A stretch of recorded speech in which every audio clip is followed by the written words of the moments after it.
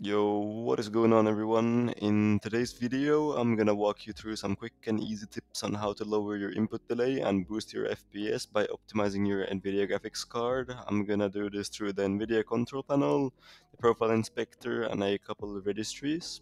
Before we get into the video, I just want to quickly tell you about my premium PC tweaking service. If you want your PC running at its best in terms of frames, input delay, or ping, make sure to check out my Discord, which is linked on the screen and linked in the bio, with over 1000 reviews combined. Okay, so now that we actually get started, the first thing you want to do is right click on your background or press on search and type NVIDIA control panel and open it, or right click in the background and just open it through there. Click on adjust image settings or preview, make sure use advanced 3D image settings is ticked here.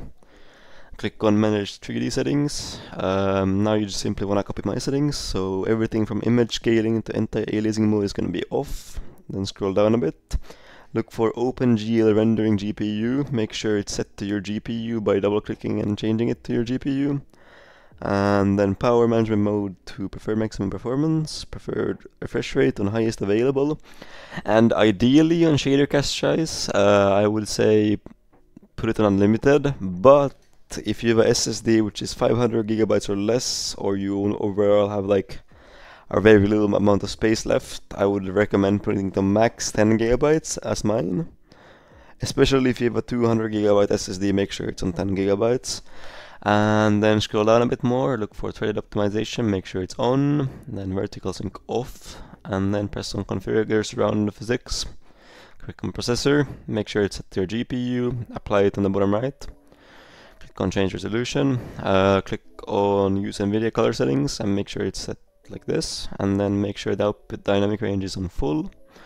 Then apply it as well. Click on adjust desktop size, desktop color settings, and then this is just personal preference, but if you want to see your opponents better or like enemies in game, then you preferably want to make your digital vibrance around 75 to 100. 100 is probably the most ideal even, but I like 75 more. And then click on just this set position, and then here you want to make sure your monitors are set to no scaling unless you play on stretched. So if you play on stretched, it will be full screen. If you play on native, ideally no scaling, and then apply it.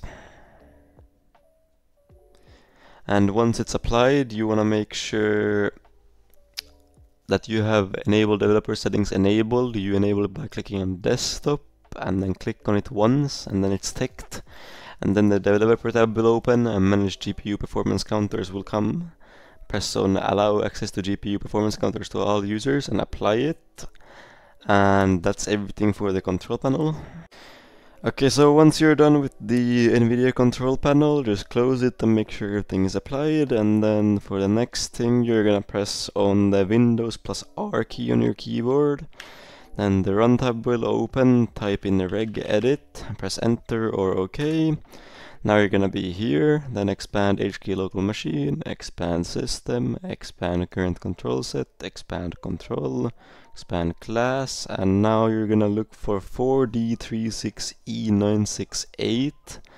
So right here, just make sure this start matches what I just said, so 4D36E968, then expand it, click on the 000 folder, and how you know this is correct is that there is, or that your GPU is basically here. You can see my GPU is right here and right here, right here with these files. Now what you're gonna do is move your mouse to like an empty spot, right click, new, click on dword 32-bit. Then you're gonna name it disable dynamic p state, and then make sure the capital red letters are set correctly. Press enter after it's made. I'm getting an error because mine already exists, so I'm gonna delete this one, and then you're gonna double click on it basically, and then click on decimal and make sure the value is set to 1. This ensures your GPU is running at its full speed. And if you're on a laptop, make sure not to do this because laptops tend to overheat, and it's not good to do on a laptop in general because overheating will cause bad FPS and you will just get worse FPS. And if your temps are around 75 or more while you're playing a game, or when there's load on your GPU, then don't do this as well, because then you're gonna get bad FPS as well. But then you're just gonna press OK once this one is applied, and then just close it, close the registry editor, restart your PC, and that's gonna apply. Once everything is applied, just make sure you restart your PC, and then you can go test it and let me know in the comments if it worked for you. Make sure to like and subscribe, and let me know in the comments what you want to see next.